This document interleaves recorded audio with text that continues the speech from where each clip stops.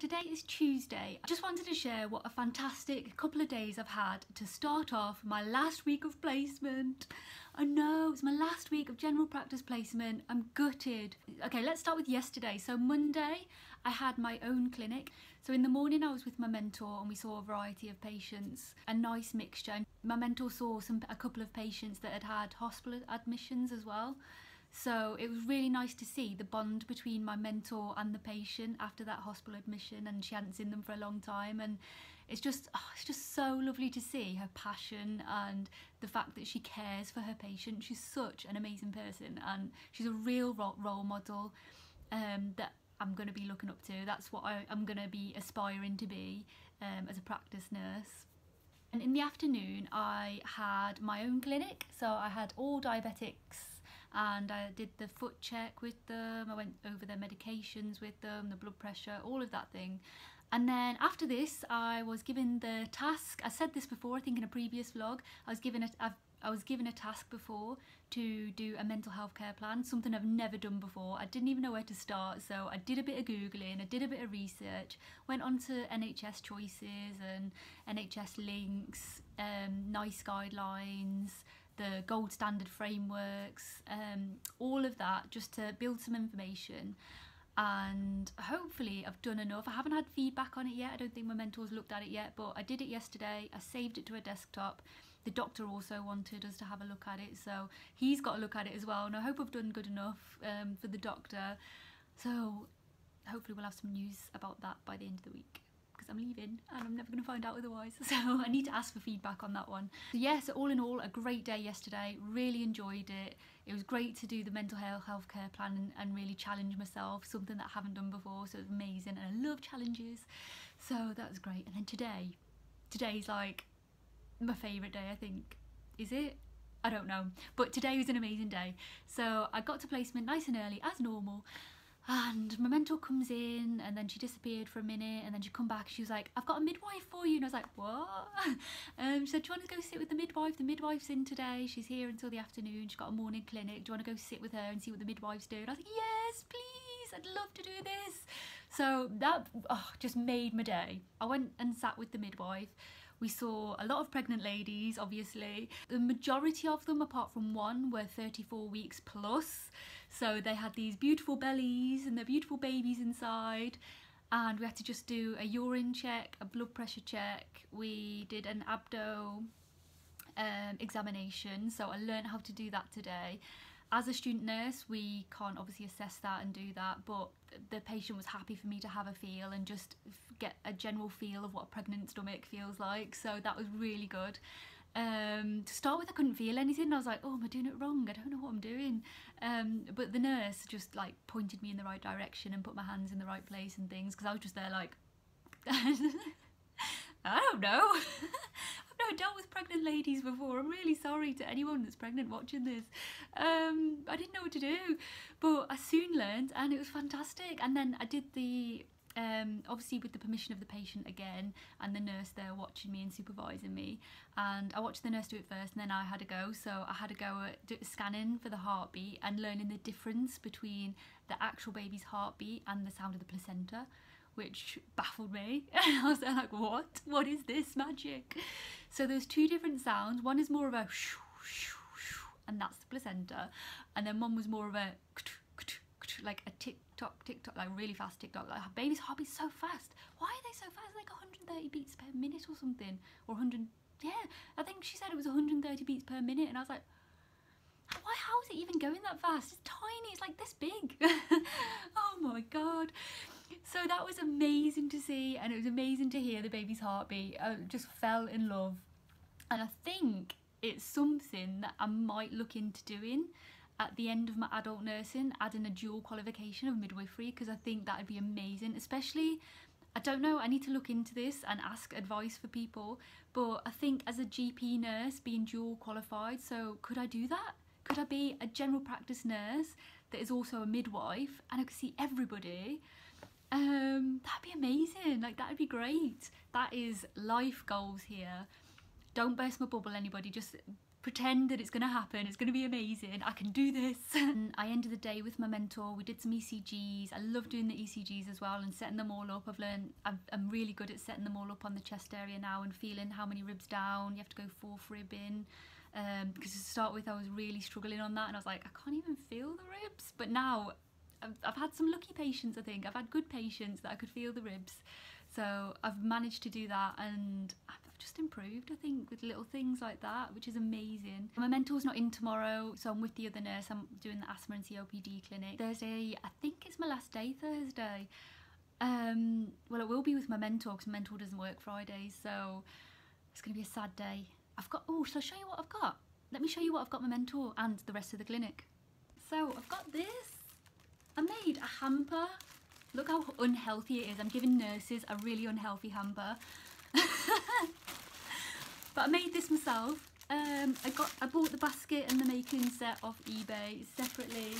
I've put in some healthy Nutrigrain bars as a healthy snack option. I've got a box of chocolate fingers.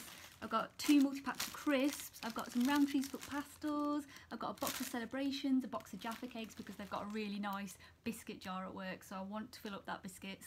So I've got that for them. I wrote them a card. The card's in there. I'm not looking forward to my last day, but at the same time, it's nice that it... no, I can't even say that it's nice to come to an end because it's not. I'm going to be gutted, but got 2 days left. I'm making the most of it. I'll see you tomorrow. So today is Wednesday. I've finished my shift for the day. It was my last day with my buddy mentor. Emotional, of course it's emotional. I've got a number though, so I'm going to keep in touch with her, which is amazing. It's really good to form friendships, so it's lovely that I've got her number and I can keep in touch and we can talk all about her caravan that she's bought, so I'm really excited for that. Today I've had some asthma patients, COPD patients.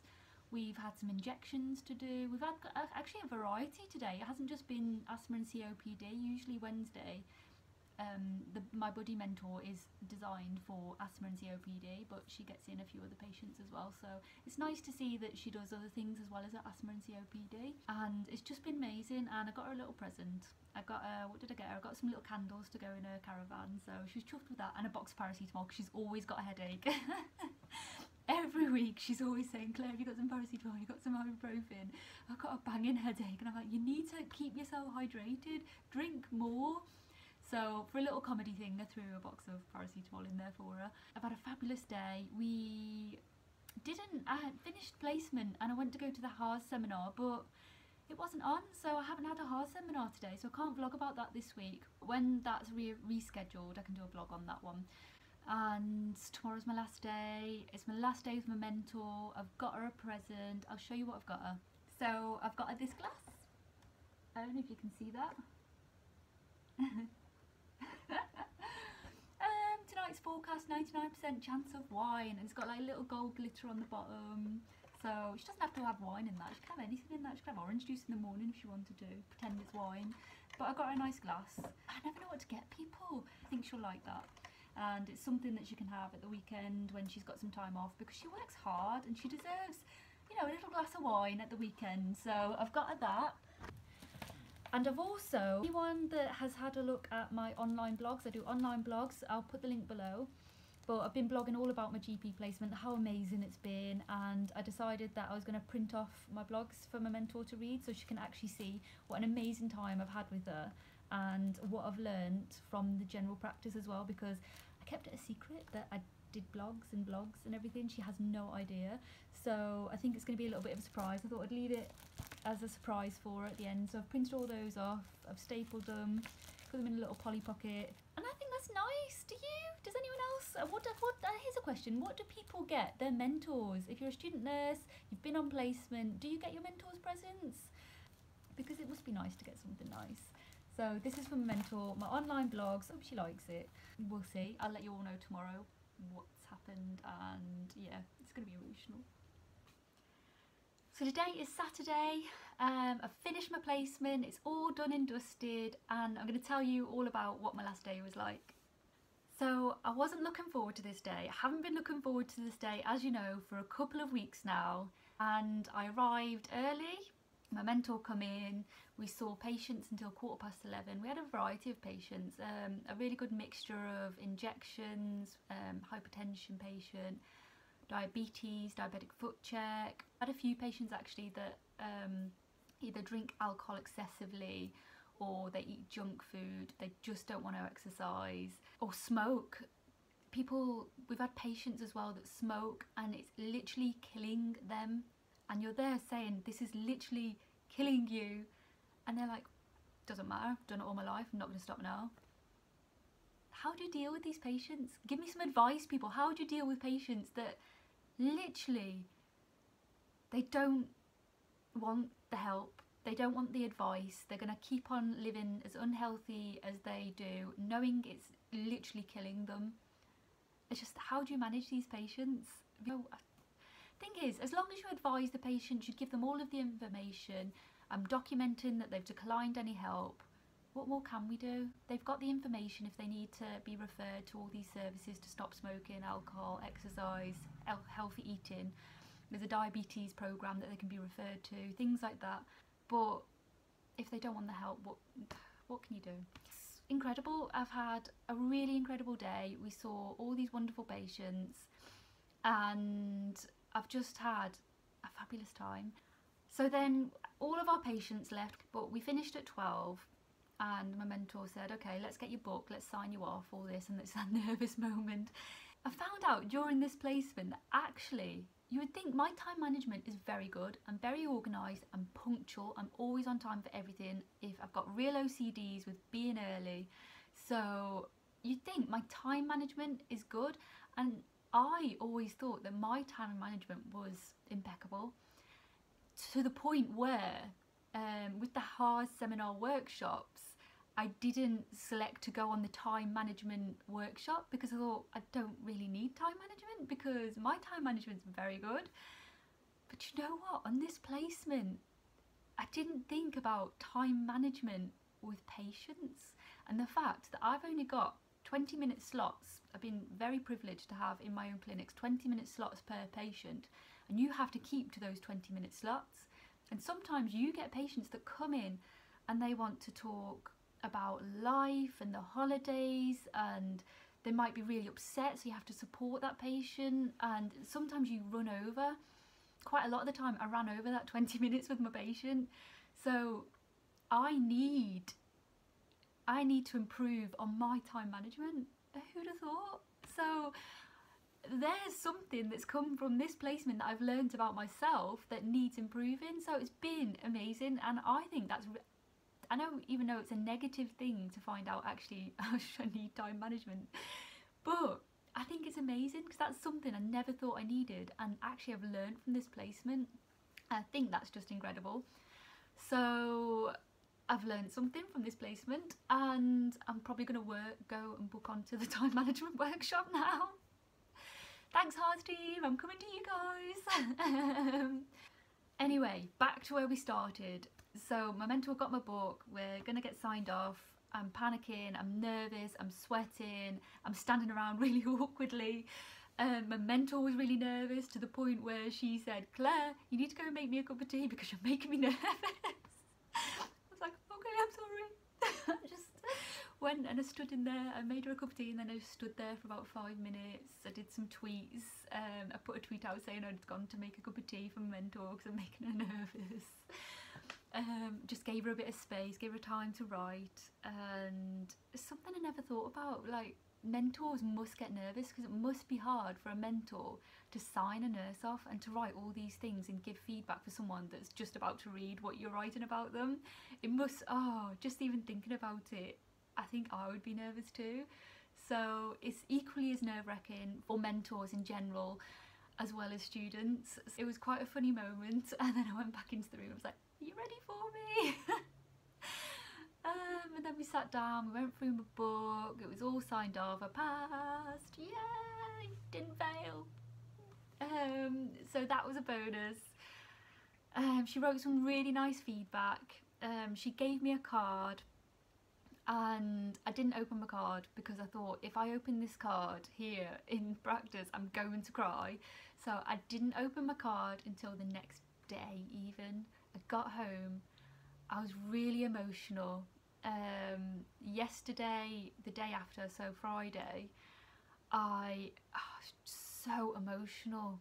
I think everything had just built up and I wanted to cry for the whole day, and I had places to go, so I had to go into uni. I had a couple of things I had to do at uni. I handed in my placement book. On the way home, I was just gutted, and I could feel myself getting teary, and I was like, just hold it in, you're on a bus, you don't need to do this in public. So I got home without crying, and as soon as I opened the door, I was just like, whoa! I just cried. I can't believe it's over. It's making me emotional. Look,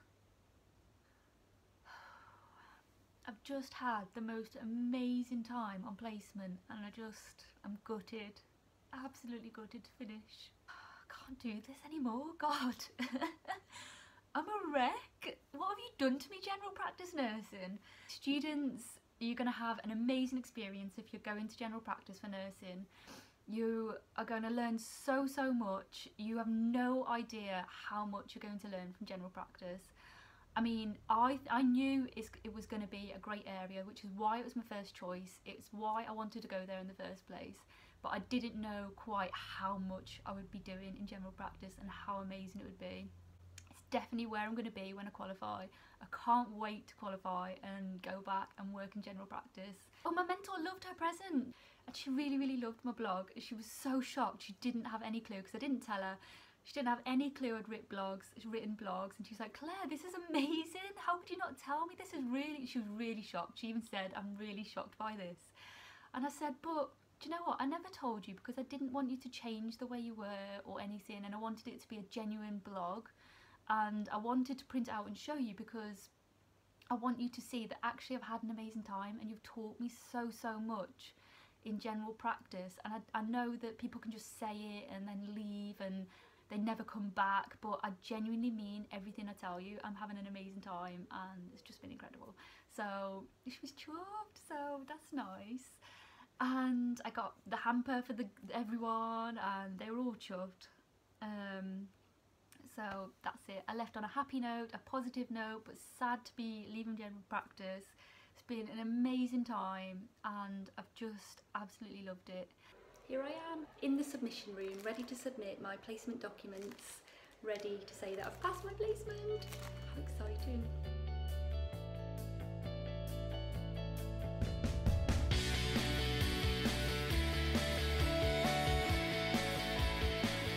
The pink bit's for me, the white bit's for submission.